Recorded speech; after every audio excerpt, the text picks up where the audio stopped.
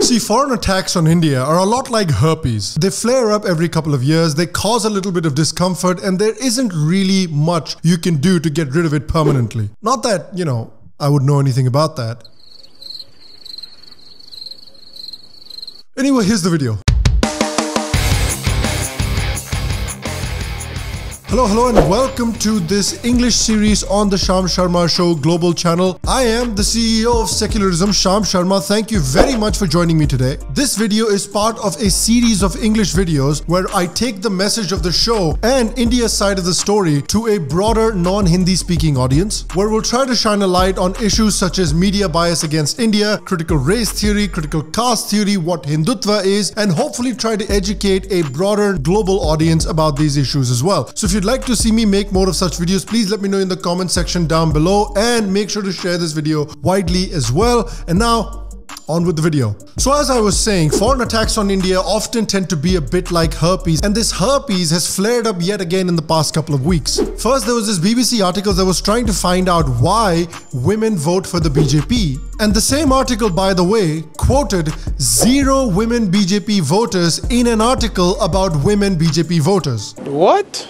Seriously, man, this is like taking a survey about human beings' favorite food and only talking to dogs about it. Shockingly, a new study has found that the favorite food of humans is vomit. Then also a research school at a prominent US university smeared a Hindu advocacy group, the Hindu American Foundation, as Islamophobic. But the main attack, or the toolkit or the WhatsApp group message that has been spreading across the internet, seems to be about the ongoing Muslim genocide in India. Mesut Ozil, who invited Turkish President Erdogan to be a guest of honor at his wedding, is very concerned about the shocking state of Muslims in India. By the way, this is the same Erdogan who is accused of committing war crimes in Syria and dismantling human rights and democratic norms in Turkey at an alarming rate. So you invite this guy to your wedding, but you're also worried about human rights. This is a bit like somebody acting like they're the biggest feminist in the world, but at the same time, the godfather of their kids is bloody Harvey Weinstein. Then there were more idiotic tweets by Padma Lakshmi, who was sickened by the apparent celebration of violence against Muslims in India. And she wants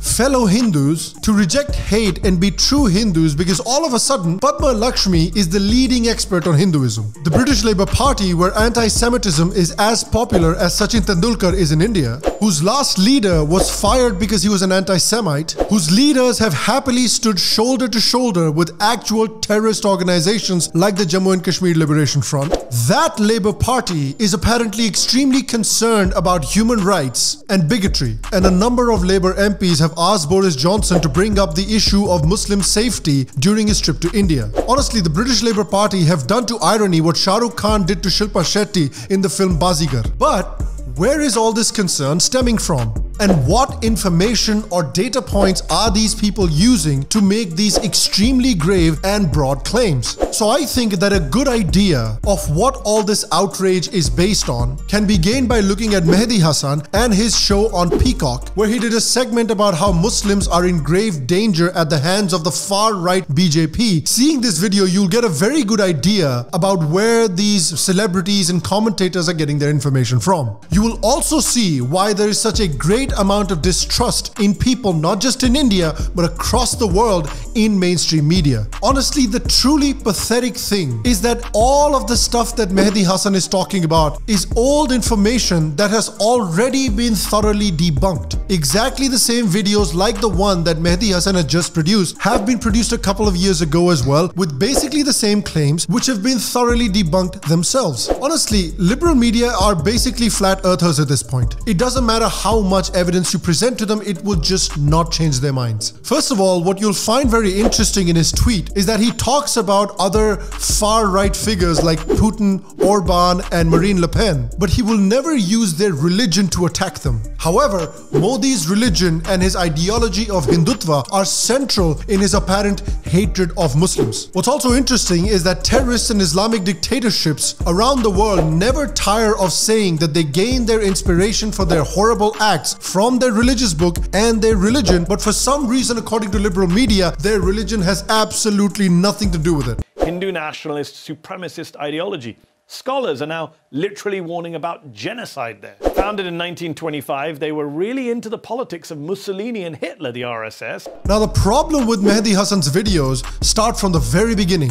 This is the level of research that this man and his team have done. And this is the level of research that Western media does in general about India. They don't read Savarkar, they don't read Deen Dayal Upadhyay, who are the key inspirational figures for the BJP and the RSS, who have only ever advocated for national unity and Hindu unity past caste and past regional divisions. The Western media and Western intellectuals claim that the BJP and the RSS are inspired by Hitler and Mussolini, whereas even a cursory look at the lives of Hindutva intellectuals like Savarkar and Lala Lajpat Rai will very clearly show you that these people were not inspired by Hitler and Mussolini. They were instead inspired by Italian nationalists like Giuseppe Mazzini and Giuseppe Garibaldi. Giuseppe Mazzini, for people that don't know, was an Italian nationalist, and you can see in this clip what his goals for Italy were.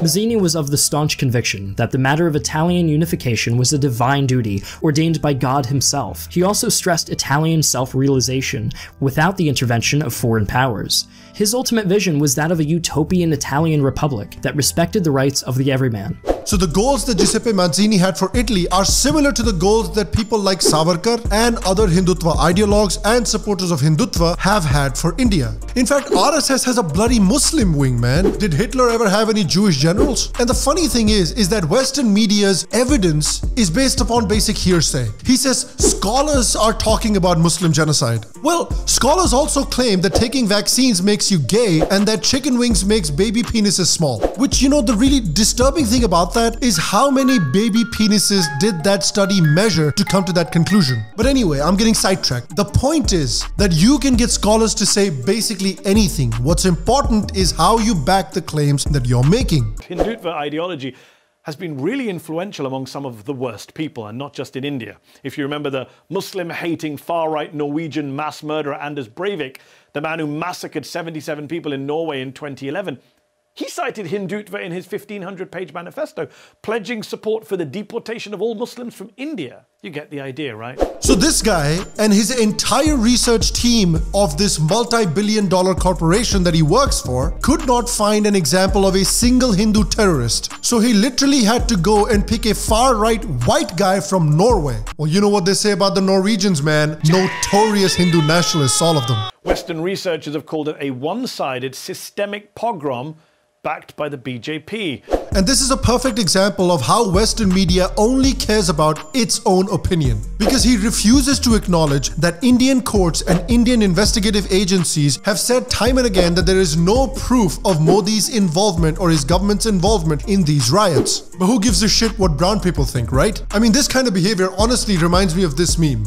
Nope. Sorry. Kevin Bacon wasn't in Footloose. What? Of course he was. No, he wasn't. You lose. Of course he was. He was the star. Nope, you're wrong. Look it up. I don't have to look it up. It's common knowledge. He was on the cover of People magazine when the movie. Everyone knows Kevin Bacon was a star of Footloose. It was a huge movie. He was the lead. Human rights groups, both Indian and international, also say Modi and his local government were complicit. Some even say the riots might have been premeditated. Oh. Some say. Well, some also say that Mehdi Hasan loves to dress up like a French maid and have the president of NBC spank him. Listen, some can say whatever they want, it doesn't make it a fact. Although I have a feeling that the French maid thing might just be true. I don't know, it could be, some say. If Obama mainstreamed Modi and everything he represented, Trump took him to the altar and tied the knot, marrying the far-right politics of the world's two biggest democracy. It's so easy for Western media and particularly Mehdi Hasan to call anybody he doesn't agree with far right. But at the same time, Mehdi Hasan was happy to work for a news organization that is funded by the Qatari government, a government which openly supports far right Muslim extremists. And for all the hatred that Mehdi Hasan has for the far right, he was far too eager to write flattering letters to the Daily Mail, a news organization that Mehdi Hasan today considers far right. Hate crimes against minorities have skyrocketed, from Dalits to Christians and most of all towards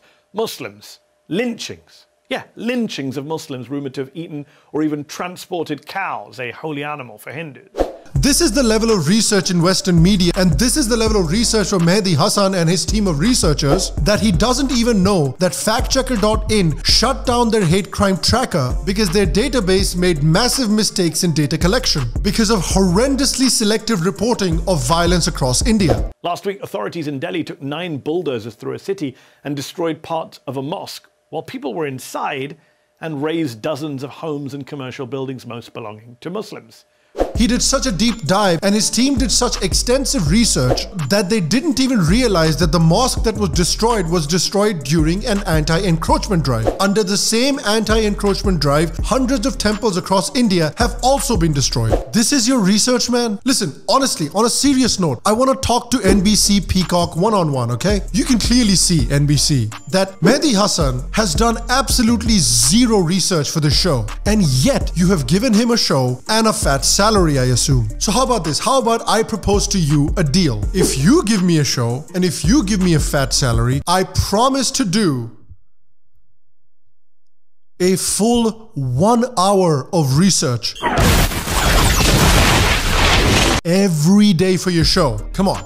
It's a great deal. And look, I can tell jokes too. Why did Mehdi Hasan cross the road? Because the other side of the road offered him more money to lie. See, what Western media doesn't understand or doesn't want to understand is that the problem in India isn't of this fictional Muslim genocide. The problem in India is of the state's poor capacity to handle street violence, which is why violence often affects Hindus and Muslims both. And because there are simply more Hindus than there are Muslims in India, whenever religious riots break out, it is often more Muslims that tend to die. The problem isn't of Muslim genocide. It's a failure of the Indian state to bolster or strengthen its law and order capabilities. But the problem is that this reason is not sensational enough. That's not going to get you support and retweets from Padma Lakshmi and Mesut Ozil. So to conclude, this is the shabby, surface level, disingenuous and outdated understanding of India in mainstream Western media today. Listen, I'm just happy that at this point they at least know what Modi looks like. They know Modi looks like this and not this guy. These kinds of disingenuous and uneducated attacks are why Indians distrust Western media, and hell, their own country's people distrust their own media. Listen, you can say that Mesut Ozil, Padma Lakshmi or the British MPs are misguided and misinformed. I think they're being disingenuous, but whatever. But what excuse does the media have? Nothing. They have this image of India in their minds and they're willing to lie, cheat and steal to make sure that that image of India gets perpetuated. Honestly, at this point, liberal Western media is a religious cult. Simple as that. So, the question becomes, what can we do? What can you do? Well, as you can see, the members of Western media are very well funded and supported by their audiences, by large corporations, and even entire nation states. So we need to build companies and ecosystems that can rival these organizations and eventually become even bigger than them. And the only way that happens is if we put our money where our mouths are. So, what you can do is find the media that you like, that you enjoy. Whether they're authors, journalists, content creators like myself, artists, whoever you like, but make sure to set aside a certain amount of money every month to support content creators and media that you like. A perfect example of this is a company like the Daily Wire. Now, I don't agree with the Daily Wire about a lot of things, but the Daily Wire has done an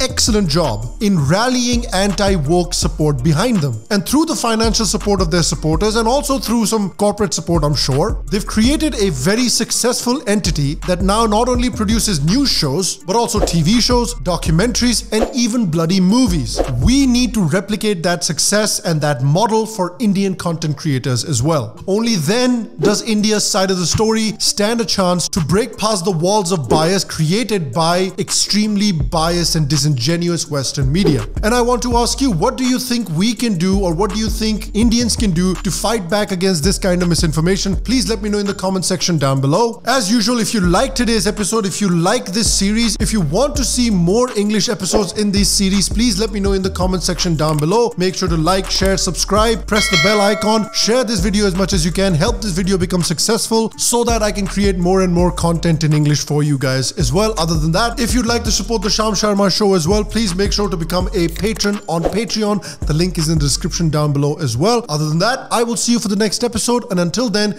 stay happy, stay healthy. We'll see you next time, and to all of you, a secular phenomena.